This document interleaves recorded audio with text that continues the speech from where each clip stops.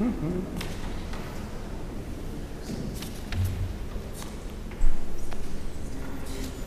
Newell frodyr a chwiorydd, croeso yn cynnes i bob un ohonoch chi i'n gwasanaeth prynhawn heddi.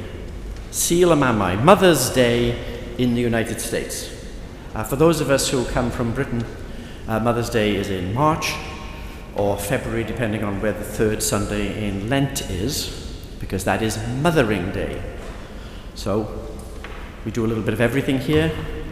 Remember Lent, we remember American Mother's Day, not least because mothers are the center of the family, centers of all families, and it is very appropriate that we acknowledge the centrality of that role in worship and in everyday life. Let us pray briefly before the service. Ein tad gofalus a charedig, diolchwn i ti am ein gosod mewn teuluoedd, ac am y pleser a ddaw i ni o ddydd i ddydd, o gael bod yn ei cwmni. Weddiwn heddiw hefyd dros deuluoedd anhapus, oherwydd tlodi, oherwydd pryder, oherwydd siomedigaeth, ac oherwydd cwirolon ac anghydfod o bob math. Loving Father, we are grateful that you have placed us in the care of families, for that gives us great pleasure from day to day to be in company with those like us.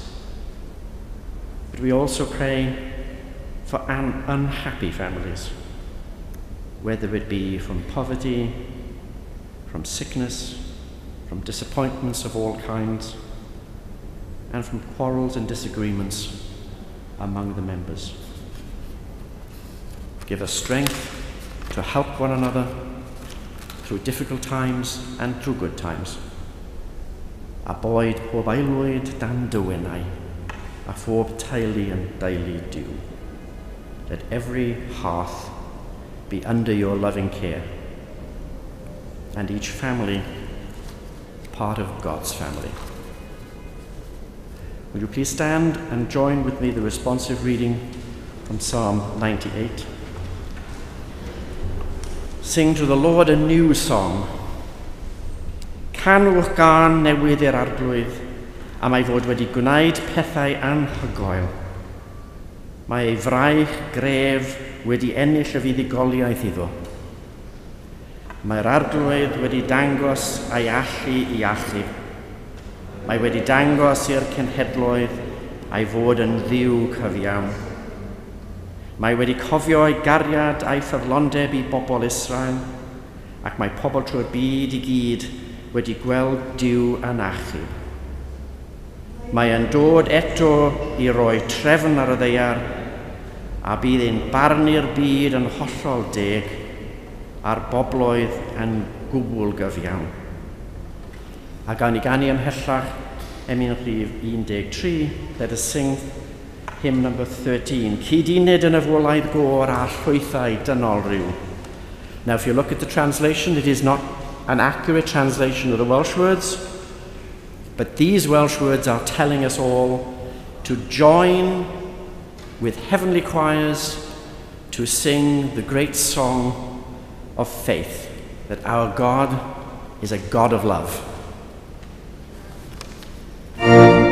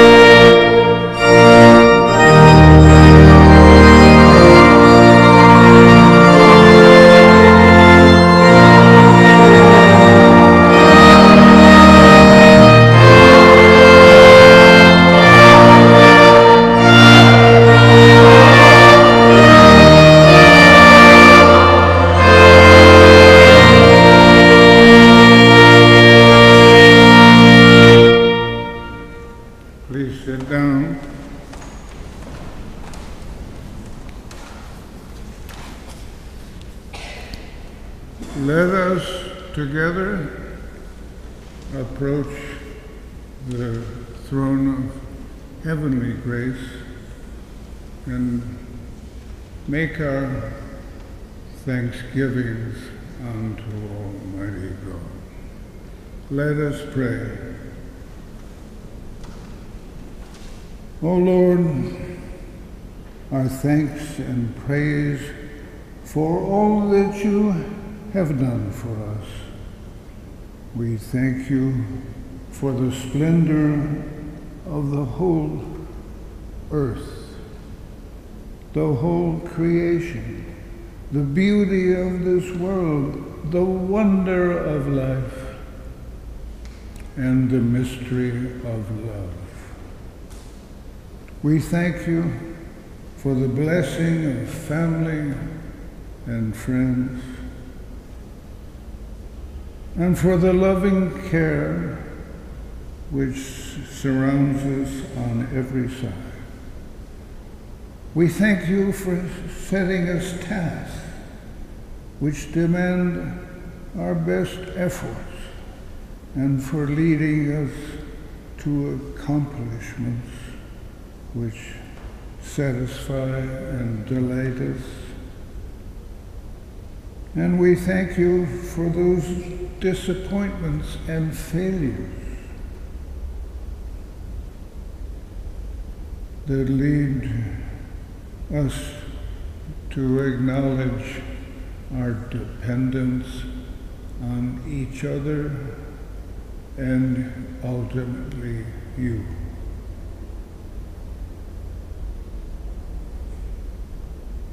Above all, we thank you for the gift to the whole world of your Son, our Savior, Jesus Christ, who taught us that you are love and who commanded us to give back that love by loving each other. Oh God, we confess that we have not always loved each other, and some of us have not loved at all.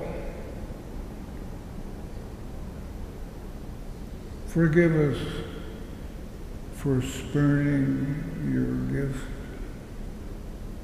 and let us know in our lives and our sleep and our dreams that you love us and you have given us the gift of your Son who became like us and proved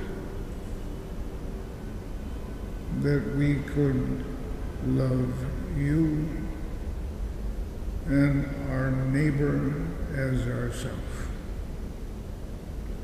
We thank you for sustenance day by day, and we pray together that you would look out for those we neglect through thoughtlessness and self-preoccupation. Lord, the hardest thing of all, that you have commanded us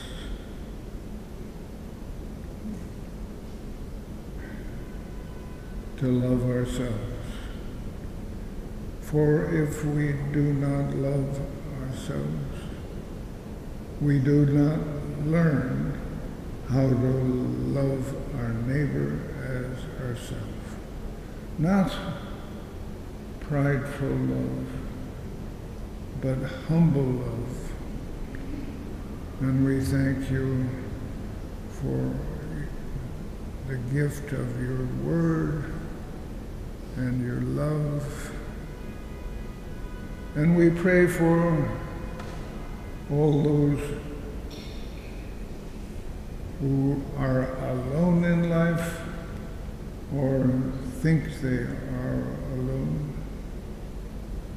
And we pray for those who are sick and in despair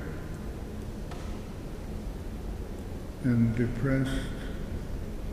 Especially do we pray for members of this congregation who, aside from you, have no helper.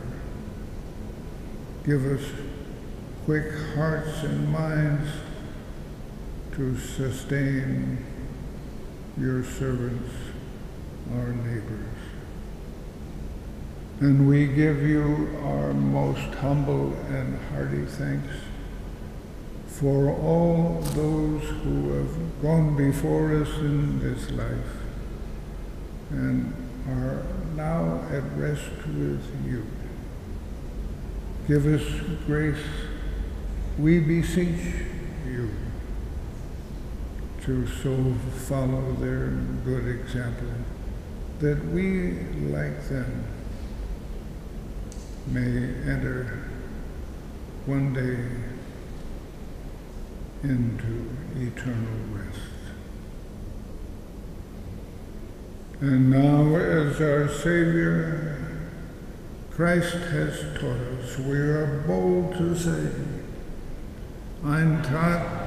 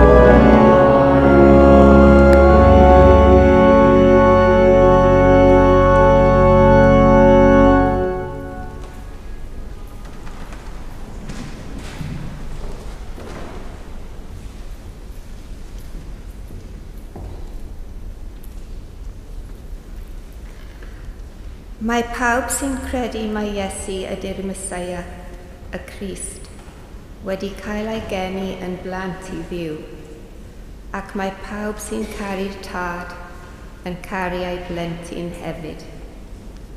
Rydyn ni'n gwybod ein bod yn caru plant Duw, os ydyn ni'n caru Duw ac yn gwneud beth mae'n ei ddweud.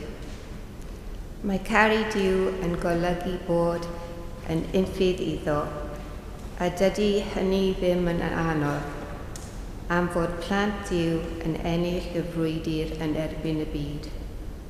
Credu hynny yw ein ffydd sy'n rhoi fuddugoliaeth yna i ni.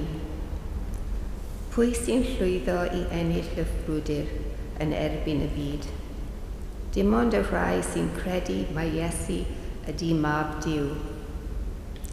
Iesu Grist, daeth yn amlwg pwy oedd pan gafodd ei fedyddio â dŵr a phan gollodd ei waed ar y groes. Nid dim ond y dŵr, ond y dŵr a'r gwaed, ac mae'r ysbryd hefyd yn trystio i ni fod hyn yn wir, a mae'r ysbryd ydy'r gwirionedd.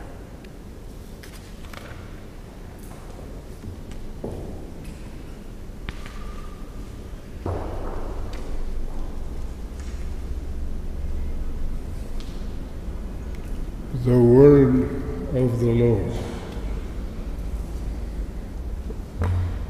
Let us pray.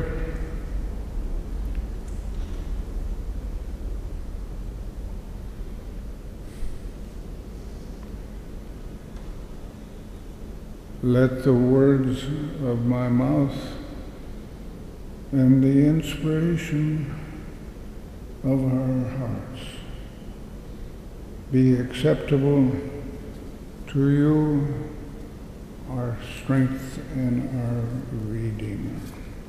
Amen. This past week, there was a long article in Friday's Times about the source of what we know as the Civil Rights Hymn, "We Shall Overcome Someday." That reminded me of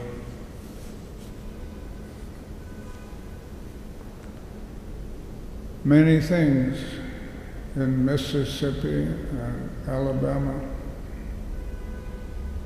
and Washington's ghetto community and Baltimore and Ferguson and many things came flooding into my memory. Selma especially, for there was blood shed in Selma and blood shed in Montgomery and blood shed in many communities in the 60s and early 70s.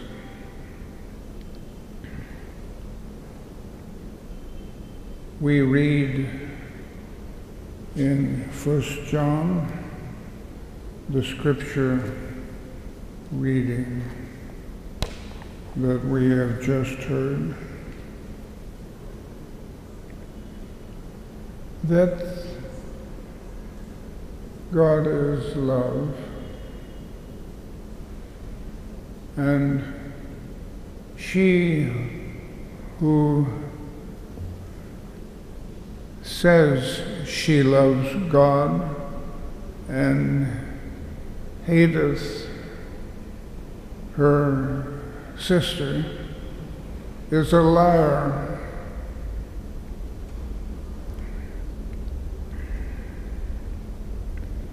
And we read in the scripture we just heard that who loves the Father loves the Son, or the children, and who loves the children loves the Father.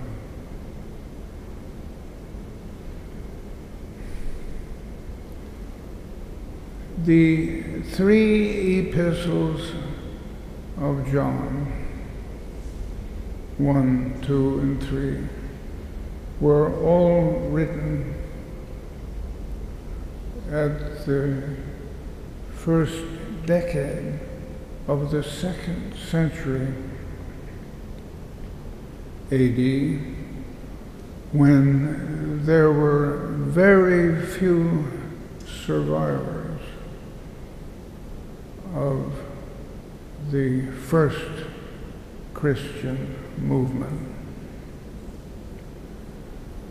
The great theme of all three epistles, and he calls himself John the Elder, the great theme is the nature of God is love.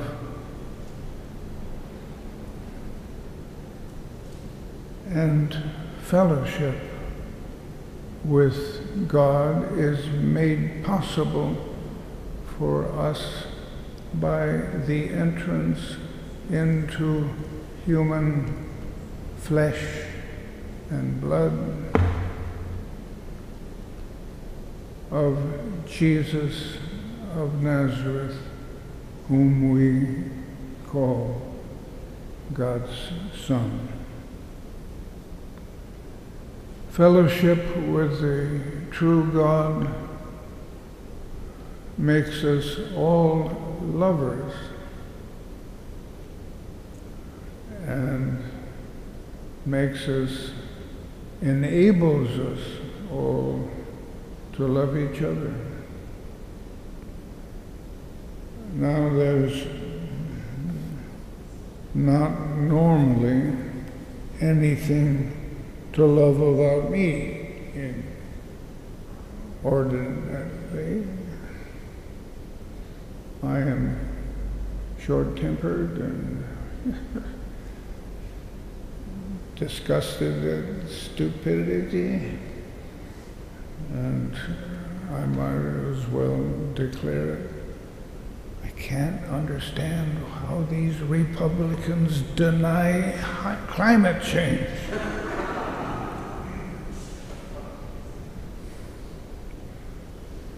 And the governor of Texas has called out the National Guard to protect Texas against Obama's army. Well, it's no sin to be born stupid. It's only a sin when you're offered such a wonderful country and wonderful friends, and most of all, the mystery of love. And life, and every day we must be on our way to thank God. And by the way to thank God is love God back by loving such an unlovable person as your humble servant. And the same goes for me. Now,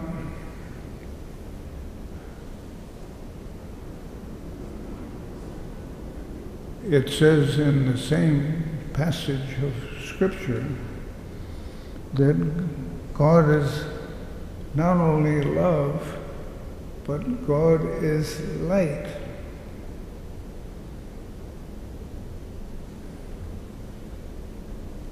there is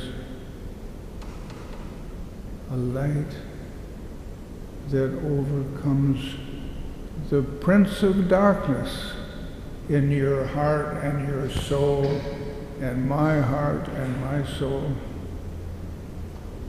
And all you have to do is open your heart to the love that is waiting for you, and love God back. And our gospel is simply,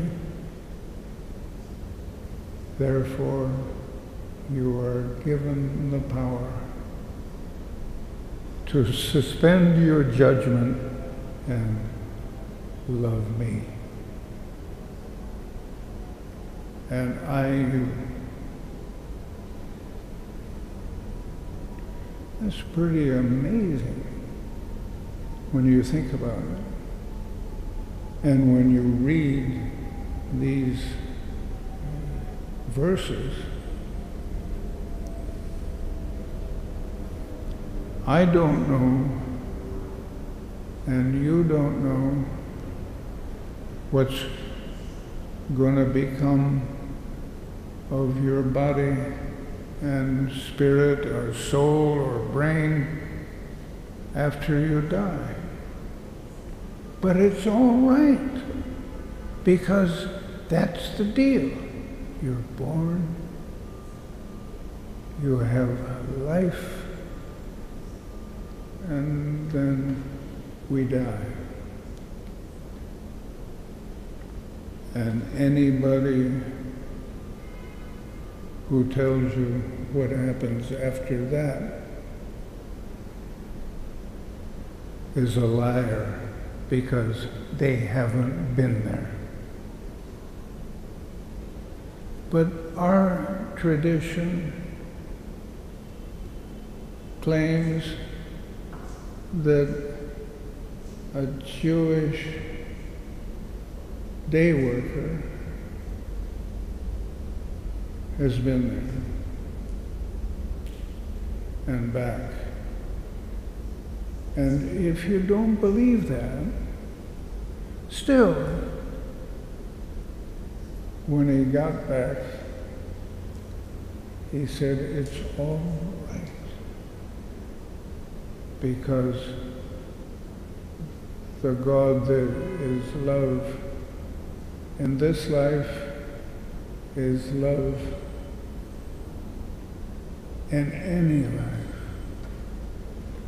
And that's the faith that supports us and that enables us to love each other, unlovable though we might be.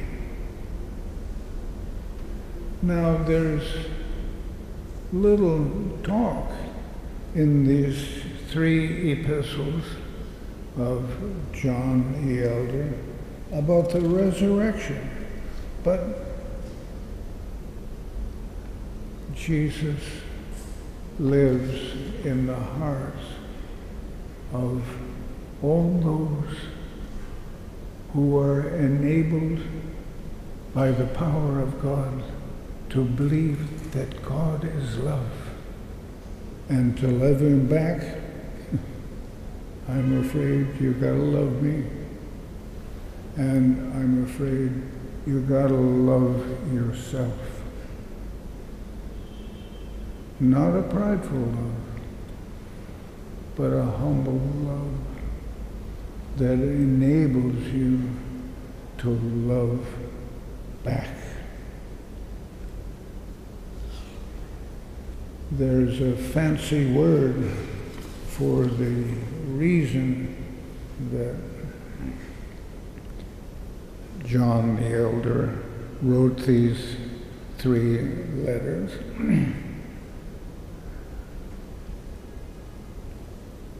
The reason is he had experienced and received by tradition the deliverance from fear and all forms of darkness from the early church fathers and mothers. And we'll see in a moment how important mothers are. I have never preached a sermon on Mother's Day, and this is not a sermon on Mother's Day.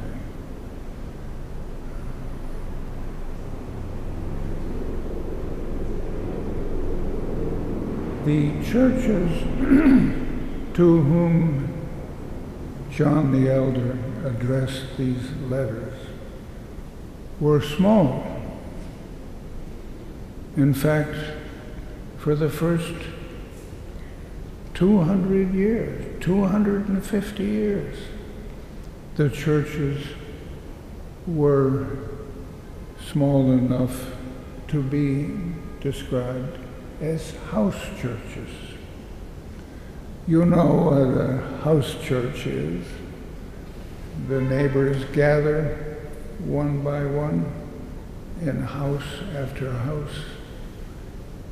And at the beginning of worship, in the Jewish tradition, the lady of the house says the first prayer and lights the first candle. And they were still doing that, even in Roman Asia, where their Jews were not a predominant part of the population.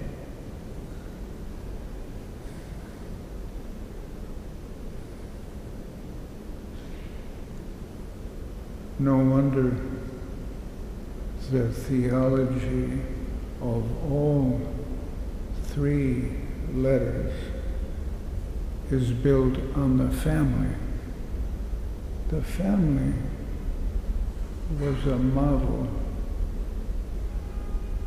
for the theology of these letters. Love God the Father, and you love the child. You and me. Love you and me, and you're loving God. Loving takes many forms. Many, many forms. Sometimes it's silence, and sometimes it's correcting with an ironic twist, or a joke, or something more serious. But learning how to love is the gift of God, for God is love. The one who loves the parent loves the child, and the one who loves the child loves the parent. It is hard for us to imagine these churches as typical of Christianity.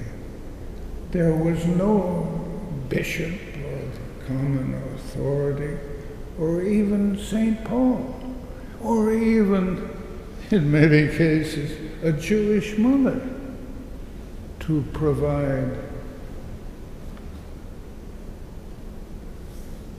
singularity along with the same basic theology.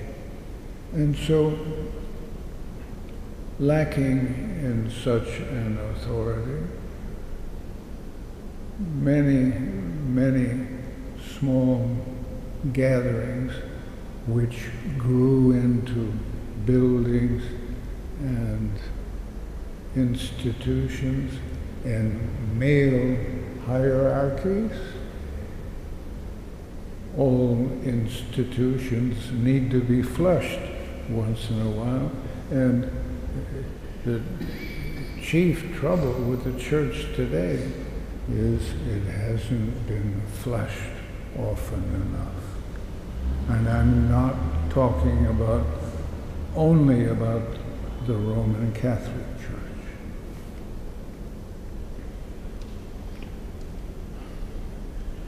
No wonder our scripture for today has Jesus overcoming the prince of darkness.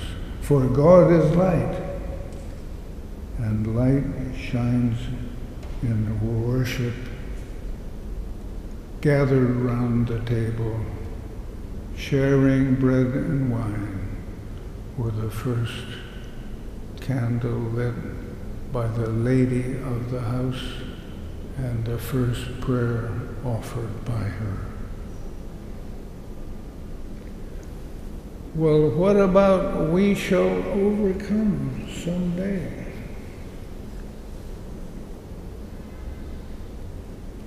My experience with we shall overcome may be of illuminating interest to you.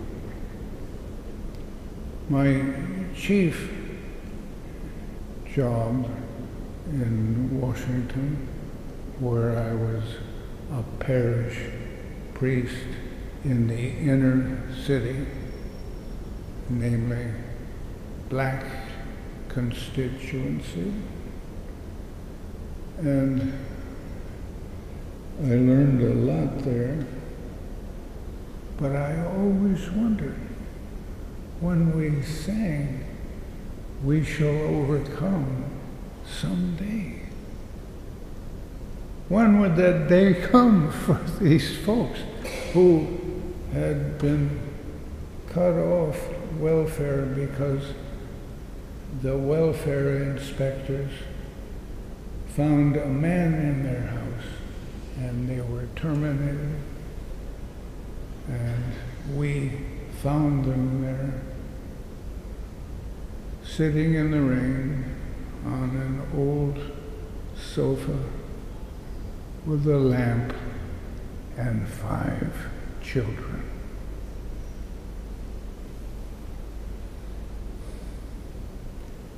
When were we going to overcome? And we white clergy who were caught up by the gospel in the movement often were invited to Mississippi and Alabama to assist in voter registration drives.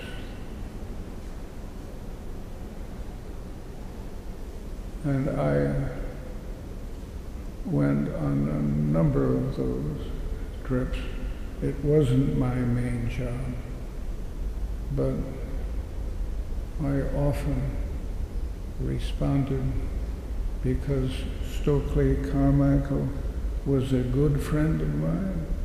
In fact, he had been our babysitter when he was a sophomore at Howard University.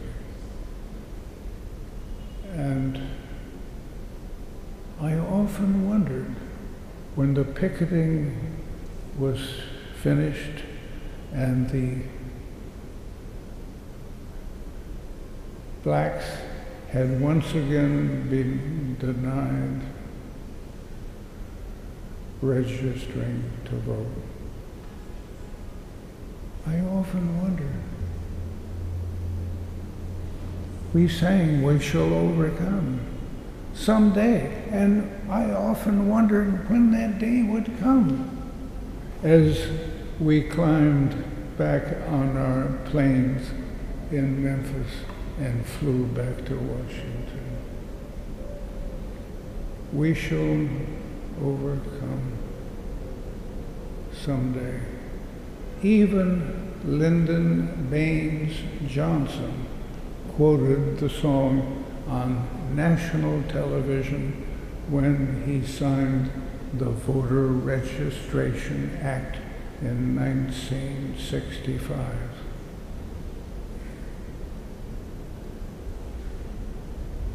The Greek word overcome means to vanquish completely. Vanquish completely. John the Elder writes in chapter 5, God loves through his Son, which he sent into the world to overcome with his love all inequity and injustice among humankind.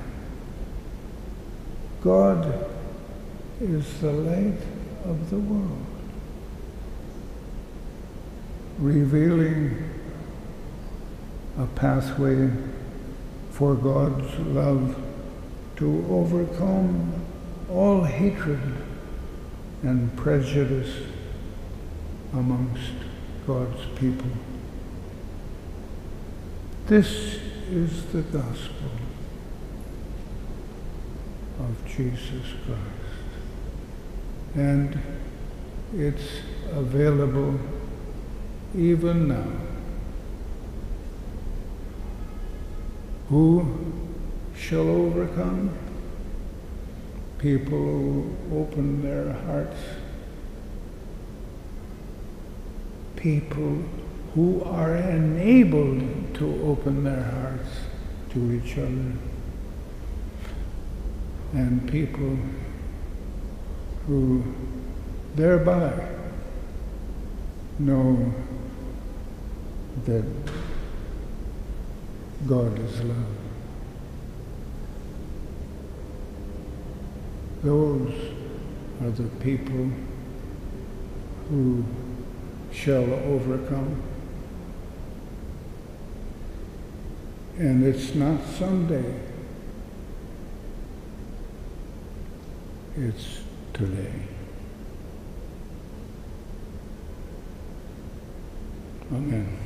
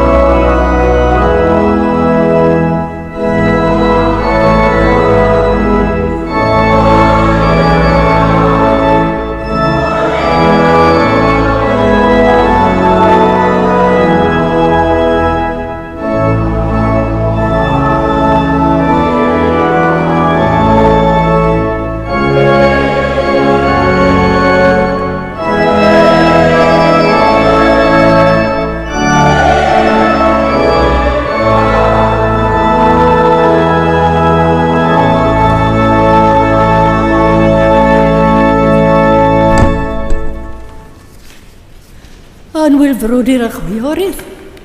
Croi unwaith eto, pnawn da a croeso. Dear brothers and sisters, once again on this lovely day we say welcome. A special welcome to our visitors. Our own David Williams is with us today, and I understand he has brought his cousins with us from Wales. Special welcome to you. We look forward to talking with you at the Teibach. Anybody else visiting for the first time? Okay. Well, I'd like to make a few church-related announcements. On the back of your bulletin, you'll see a notice about the St. David's Society sponsoring an evening of music coming up on Friday, May 29th. Something new, something old, with Philippe Schwartz, principal trumpet of the BBC Wales Orchestra. Donations at the door will support the scholarship program of the Society. And I see there's a Welsh whiskey tasting during the reception after the concert. That may be of interest. Women's Welsh Club will be having our last meeting until September on June 7th. First Saturday in June, there is a silent auction and a nice luncheon. And we do hope you'll join us there. Hard to believe, but next month is June, and that means that we will be dealing with the nominating committee. We have 3 of our council members stepping off this year, and we need to find 3 more. So I urge you, there's quite a lot of details going into keeping our church going. I never realized how tricky it was to do this bulletin until I got to do a few of them a couple of years ago. We need people to be readers. We need someone to greet our guests at the door. And I have a special request from Audrey Roberts. We have a lovely Welsh institution after each service called the Teibach. And we really need somebody to coordinate that. For if one person would take 1 month, that would be very helpful. All you have to do basically is to bring the milk and set up the table. We have tablecloths and other things upstairs. And it really makes a difference. And then everybody pitches in for the big events. So please think about how you can become more involved in Eglise Cymru, our congregation of the Welsh people, because we need you. And that's the truth. Diolch yn fawr iawn. Now, would those who are receiving the offering please come forward?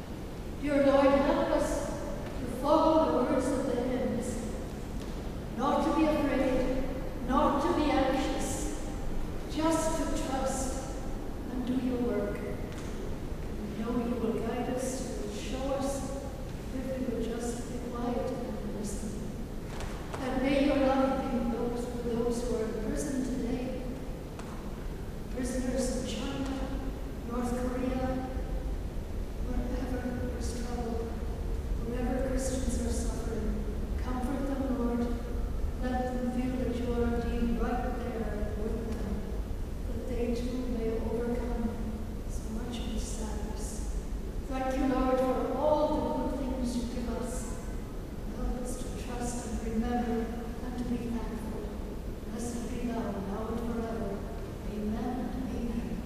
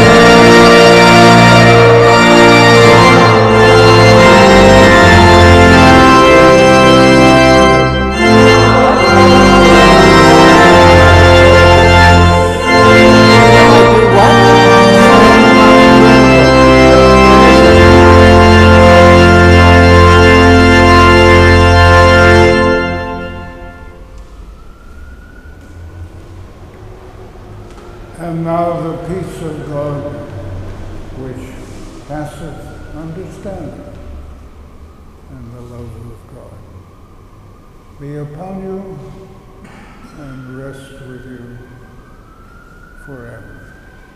And the blessing of God Almighty, Father, Son, and Holy Spirit be with you and remain with you until God loves you and you see God face to face. Amen.